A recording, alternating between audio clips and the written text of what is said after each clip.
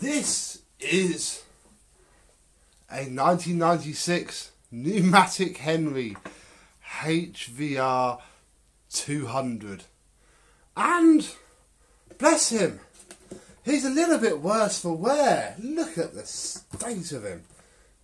I mean, it's just powder, really. Bless him. It doesn't work. Apparently he just stopped working one day, dead as a dodo. These are a bit different to troubleshoot than the usual autosave ones that I feature on my channel, so I thought we'd tear him down quickly and see if it's obvious to what the cause of death is.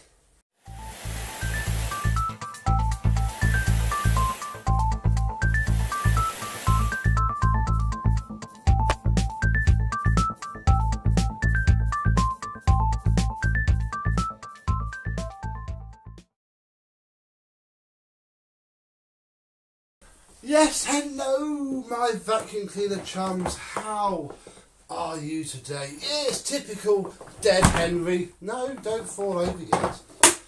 But obviously these older ones do go wrong in different ways to the newer ones, because they're simpler. They don't have a PCB that burns out after 2-3 years and just nicely stops the motor. When these go wrong, it's usually for a reason. Now, I have checked the fuse. In fact, that's why the cable is a damn sight cleaner than the whole machine, because I pulled it out and it was filthy. So we do get to go straight away inside, and you know what, that's not too bad.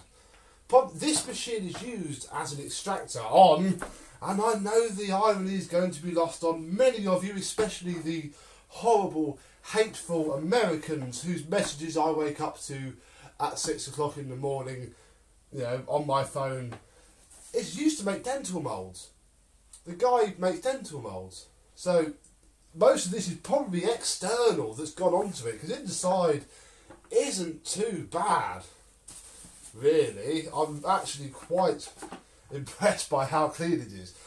Under there, that's nothing you wouldn't see from, 20, 30 years of use in a home. So let's undo the 4 screws. I'm not fully going for a refurb and clean up on this, I'll be honest. We might wipe him down if we can get him working, but again, I'm not charging too much for this job. I thought it would just make more of a fun video than, out and out profit. So we'll lift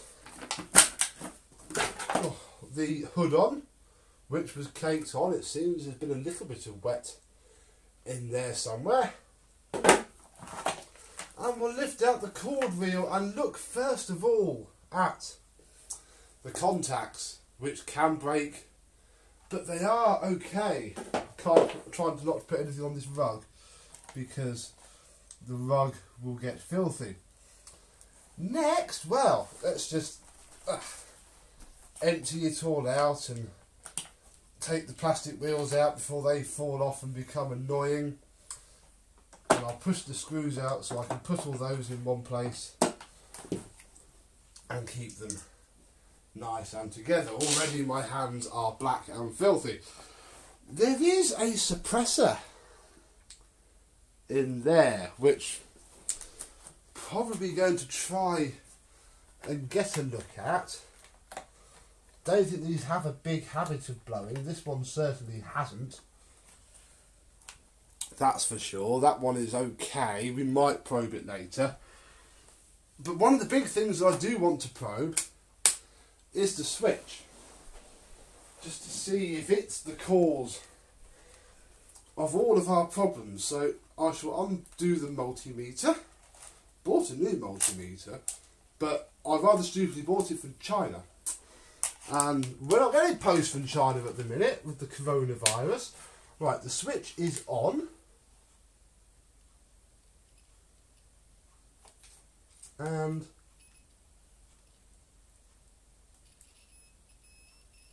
it's not the switch. The switch is working absolutely fine. And I would say I'm not getting anything from that suppressor, but obviously I wouldn't be, because it needs the plugged in turbo nozzle, which obviously I don't have, to make that work. So the next place that we should, in fact actually before we do that, we are being a little bit ahead of ourselves. Before I go and hoik the motor out, best check the cable. Now we've got it out. One on one pin, and then I can't remember which is which, but that one works. And that works. So yes, it's also not the cable. So we are looking further down into here to see what is wrong with this very filthy Henry.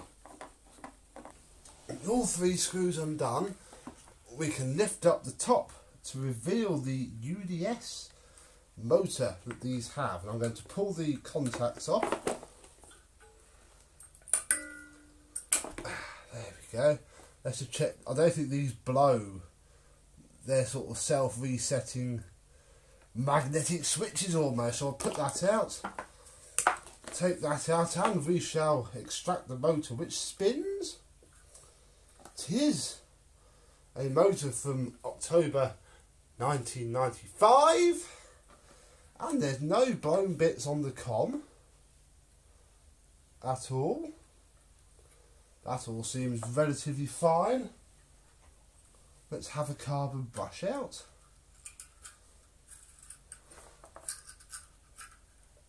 Aha. There, folks. Is probably our issue. Look, the carbon brush, that's bouncy. That is the inner part of the carbon brush right there. Not looking too happy indeed. It hasn't damaged the comm. See, that one's almost the same. Hasn't damaged it, but I think it's just because the guy saw it die. Yeah, that's still quite carbony. Normally that would, yes, I can see I can see something, it bounces in and out. It's very strange. But nonetheless, this is blown carbons indeed. So, we have a chat to the owner, see if he fancies sticking a set of carbons on to see if we can get it working. 2 days after I finished filming the first bit where we discovered that yes, the carbon brush is oddly broken, the postman came for £3.99 from eBay. We have ourselves 2 new carbon brushes.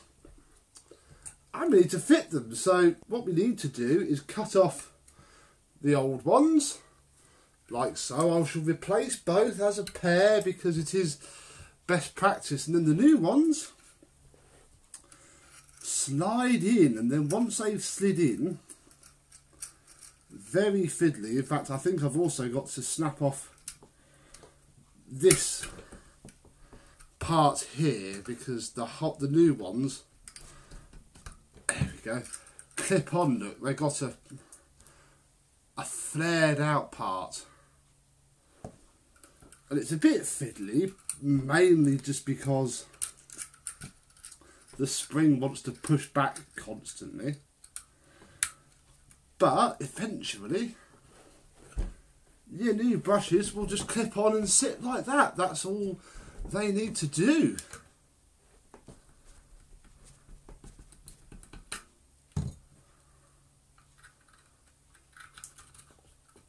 With the carbon brushes in place, we can start to reassemble the little fella once more, starting with putting the motor into the bottom part. Then we need to take our wiring and the end with this, I think it's a thermal cutout switch. It's certainly a magnetic switch of some description. The 2 terminals go onto the motor on their respective sides, and then it's a little bit of a fiddle to line up these parts. They just go straight, actually. I think it's probably not as much of a fiddle as I've just said it is. God, there's carbon dust galore belching off of this thing, but poor Henry isn't in for a full refurb, so there's not a great deal that I can do about that.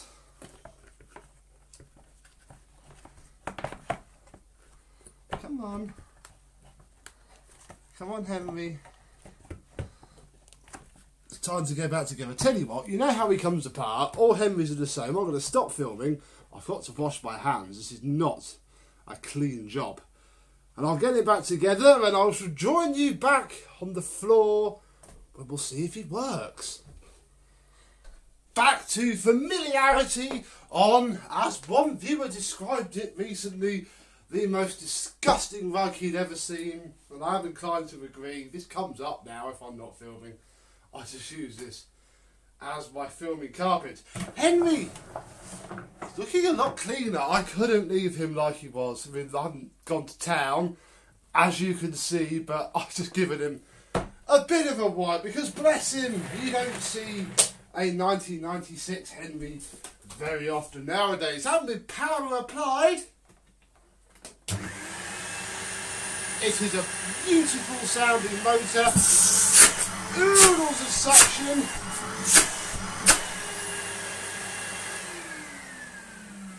And I imagine that he is cursing me because now he gets to go back to his owner, be hooked up to some machinery and extract dust for another 20 odd years. No, wait, 1996, nearly 25 years. Bless him. So, there we go. Carbon brush replacement. This generation with the red lettering is a lot easier. In fact, to prove my point, this 2001 Henry that is sat over to the side is scrap.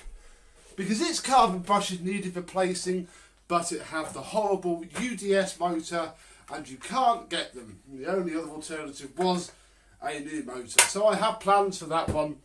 But on these older ones, it's just the thing to do. So, there we go, really. Little short, sharp video. Hope you enjoyed it, any Numatic fans. We saved another one. Hooray! Thank you very much for watching, and I will see you soon. Bye-bye.